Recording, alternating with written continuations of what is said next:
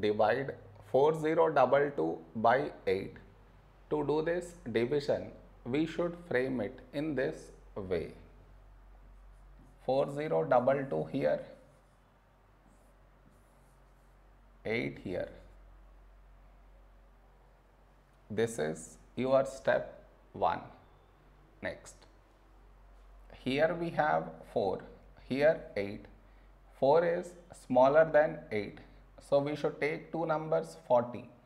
When do we get 40 in 8 table? 8 5s 40. Now we should subtract. We get 0. After this, bring down the beside number. So 2 down. Here we have 2, here 8. 2 is smaller than 8. So we should bring down the second number. And the rule to bring down second number is put 0 here.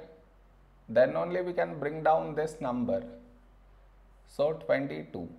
A number close to 22 in 8 table is 8 2s 16.